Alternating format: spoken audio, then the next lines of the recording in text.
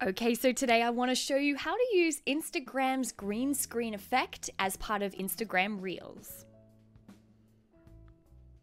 Let's jump straight in together. I want to show you how to find Instagram Reels first and foremost. So come on up to the top to your Instagram profile picture, and we're going to press that to add a new Instagram story.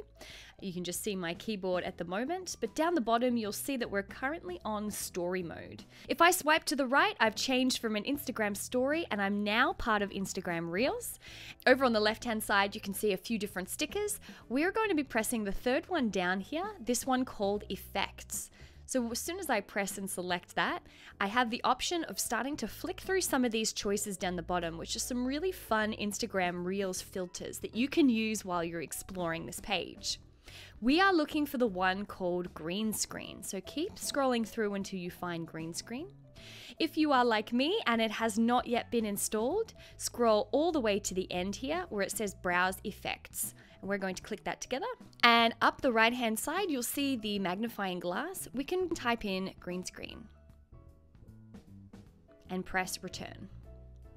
There are quite a few user-generated green screen options here, but I like the Instagram one, so keep scrolling until you've found green screen by Instagram and select that. And down the bottom, we're going to press the download option so that it can get saved to our Instagram camera and be able to access it more easily. So it says OK. We're going to quit that. So this one here is green screen by Instagram.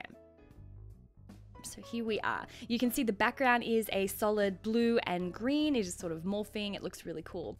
When you put the camera up to your face, you will see that you show up inside this with the green screen behind you, as you can see right here. You can change the background of this green screen at any time by pressing Add Media and choosing something from your camera roll.